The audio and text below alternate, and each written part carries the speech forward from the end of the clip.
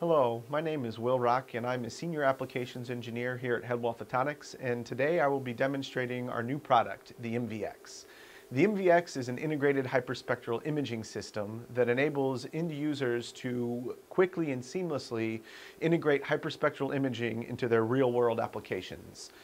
It is a unique system because it both collects hyperspectral data and analyzes it in real time and outputs real-time classified results to bring actionable information directly to your processing line seamlessly and quickly. The MV.X also comes with an IP67 rated enclosure, so it is a protected device, and you can connect to the MV.X via a gigabit Ethernet connection. And right now, the MV.X is connected to Headwall's internal network, so anybody with the proper internal network security can log into the device and control and download data to enable your remote workforce to both develop and improve models and monitor the performance of the sensor. So the next step of this demo will be to go ahead and show you it operating in real time. So I have pulled up here the web UI, the web user interface, and I've connected to the MV.X via its IP address. So now I have already set a reasonable exposure time, and if I just click live view, I can see a live view of the MV.X output, and I just adjusted my sample a little bit. And currently under the MV.X is a white reference that allows you to calibrate the sensor. So the next step is calibration, and collecting a dark reference is easy because there is an internal shutter. And when I click collect dark reference, the shutter closes, the reference is captured, and you get a blue check mark indicating that your last captured reference is valid. Now I will capture my white reference because I already have the white reference in place. The white reference is captured, and now I'm ready to remove my white reference and collect some data.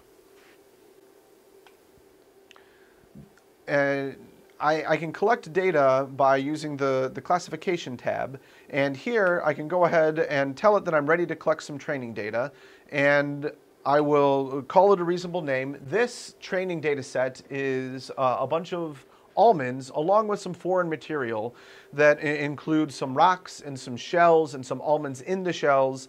And this is an actual set of data from a real process line, or a set of almonds from a real process line that includes things that almond producers are actually worried about removing from their process line.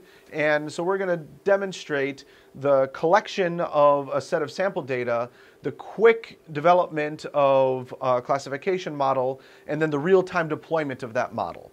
So now I have told the system that I want to collect training data, and now I can see the start capture icon has appeared. So all I need to do now is start my belt and then press start capture once my almonds reach the sensor.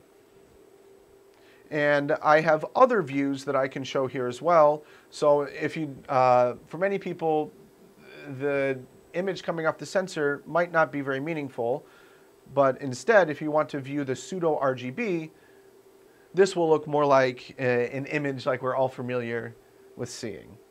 So now that the sample's done, I will stop the capture, stop my belt, and go ahead and download the data for creation of a model. Now that I've downloaded the data, I will demonstrate the creation of a runtime model.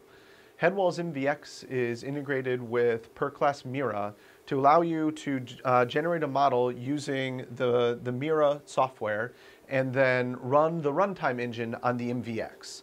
So I've pulled up per-class Mira, and now I will open the image that I just downloaded. And the image is loading into per-class, and it is applying the corrections that I took before gathering the image as well. Once the data has been loaded in Mira, you can train it by painting areas of interest as different classes. So first, I will define my first class, a new class, and I will call it background. And I can make any of the classes any color that I like. So here I'm going to make the background yellow, and now I'm just going to paint several places on my image to define the area that is the background. Now I'm going to make my next class Almonds. I will assign a color to the almond, and I will paint on the almonds in order to train the algorithm what's an almond. And I'm just selecting a couple different places here to paint to train it as an almond. And now I will train on a shell.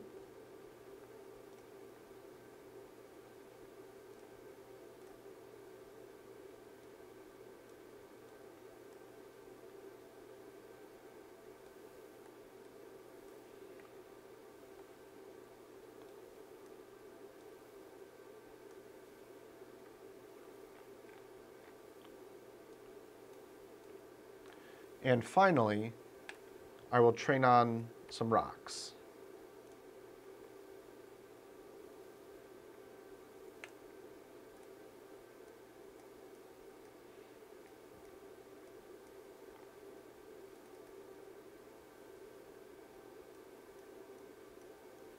And once I have painted some areas of interest, I can go ahead and generate a model by clicking the model search button at the top.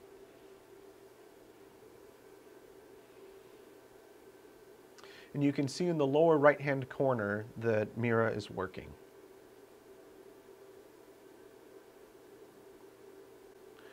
So now, just like that, I have a real-time model that can be deployed. And this model can, of course, be tuned and improved. For instance, I can go ahead and lower my threshold here and see that I'm getting some misclassifications in shadows around here. So I can go ahead and label these shadows as background to be sure that the background is defined properly. And then I can simply retrain my model.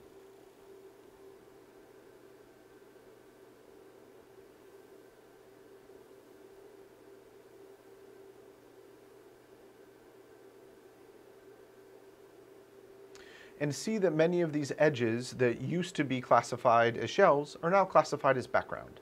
So that is how one can quickly and easily train a Mira model to recognize different objects. Now, once you're satisfied with your model, you go to classification and then export classifier and export as a normal Mira runtime.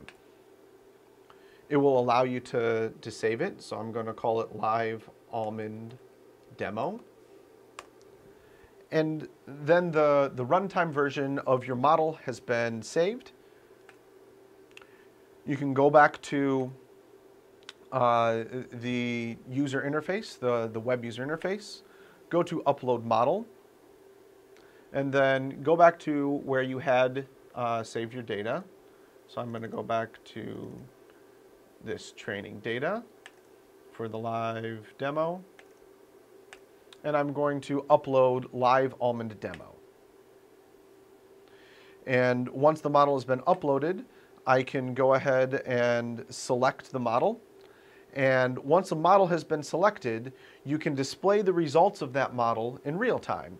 So now I will go ahead and, since I am showing the image from the MV.X right now, start the belt and watch the almonds passing under the belt, and then I will switch to the classified view, and you can see the real-time classification working on the MV.X. So in a matter of minutes, I've collected data, I've trained on that data, and now I'm getting real-time classification of that data to differentiate almonds, shells, and rocks.